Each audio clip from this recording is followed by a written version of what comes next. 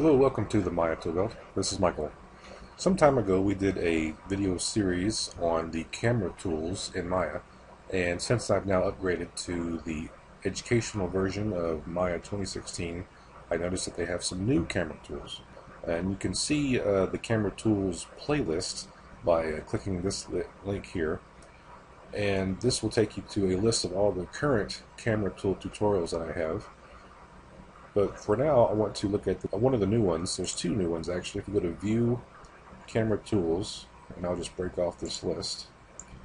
We've gone over all these other ones, except for there's two new ones that have been added to the list. There's Grease Pencil Tool, and then the Walk Tool.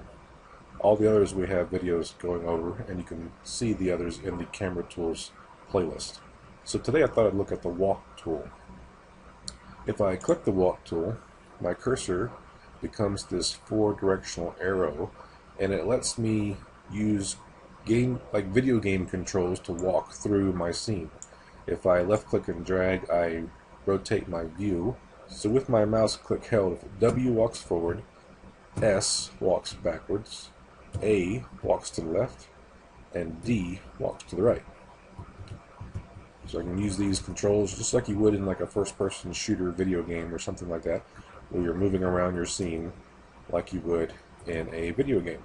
You can also hold Q to move up and E to move down vertically.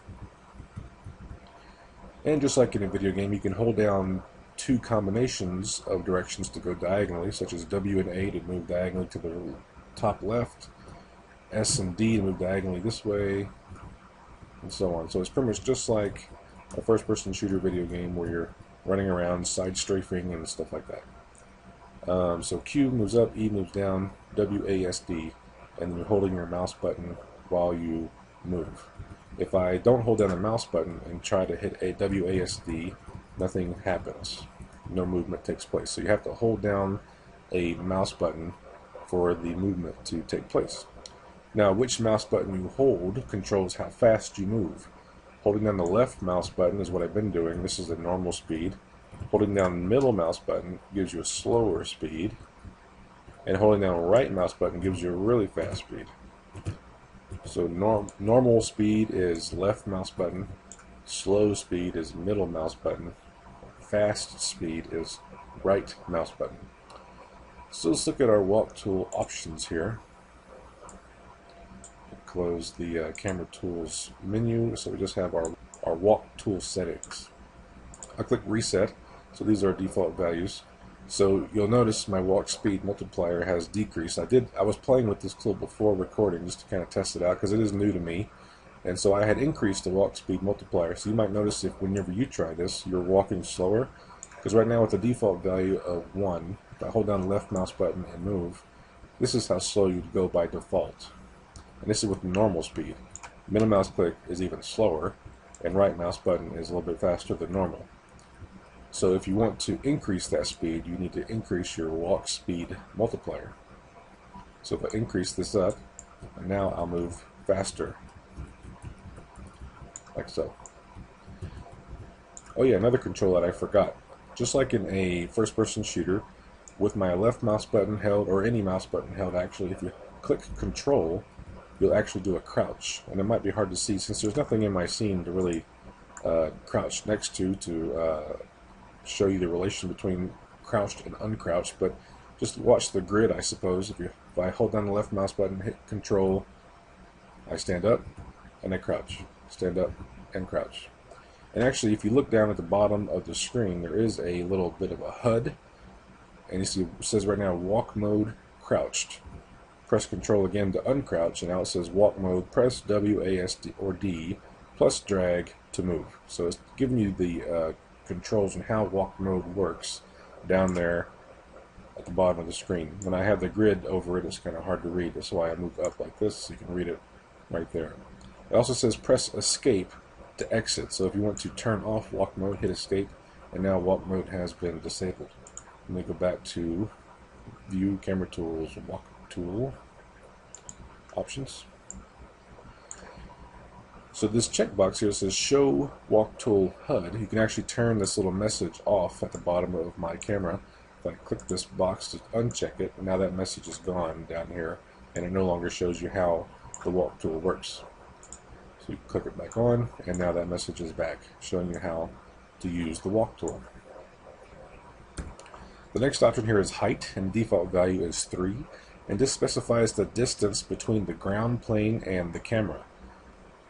So if I were to increase this height, let's say up to 9, you notice the grid kind of lowered because my camera is actually being shifted up in the vertical axis.